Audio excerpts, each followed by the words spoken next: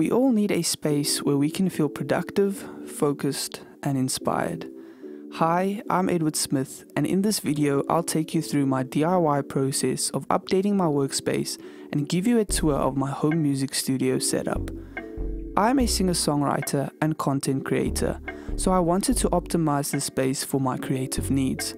Overall, my goal was to have a workspace that was clean and minimal in design. The first step: cleaning up. When I first started this project, my girlfriend had just moved in, so the closet became a storage hotspot. It was a mess. Boxes everywhere, lots of old stuff we've both been hoarding for years, and just way too many computers and devices. I had a hard look at every object in the room and asked myself, do I need this? Do I use this often? Does it add value to my workspace? If it wasn't an emphatic yes to any of those questions, then I sent them to donation or the trash. The next thing I did was to consolidate computer gear. I just had too many machines and devices. Many were old pieces of equipment I used back in school, so I wiped what I wasn't using and sold them. Once everything was clean and organized, I moved all my gear and equipment to the new area I laid out for my workstation setup. I wanted to update the accent wall so the space had more contrast. I chose a charcoal grey with a slightly cool tint to it. I used the paint with a matte finish to keep the appearance soft. Next on the list was the foundation of my workspace, the desk.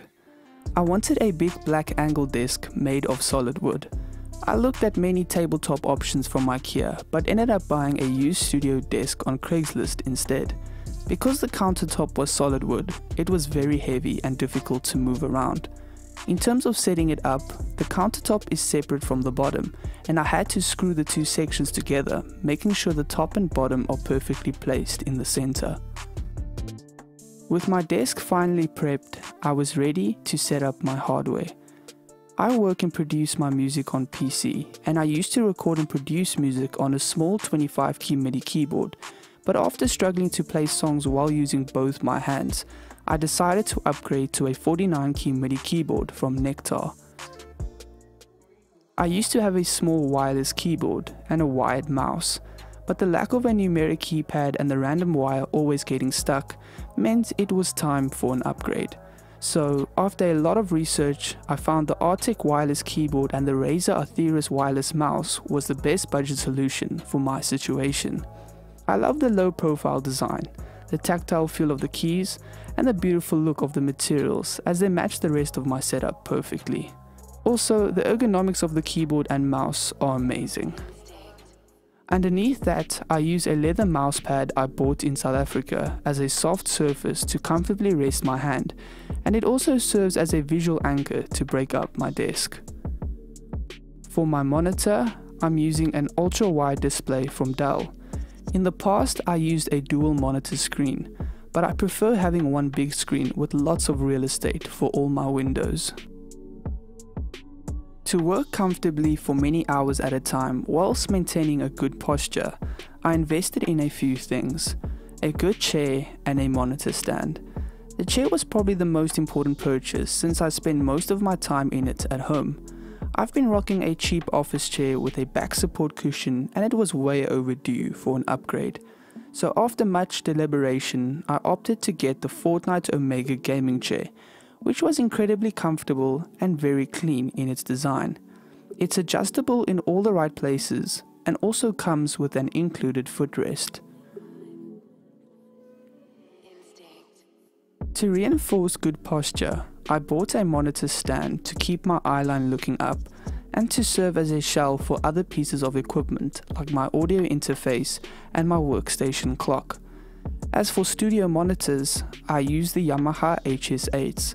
In the past, I had my studio monitors sitting on my desk, but to create more space on my desk, I've opted to go for wooden speaker stands. This also allows me to move my studio monitors exactly where I need them to be, ensuring that the distance between my speakers and where I sit is correct.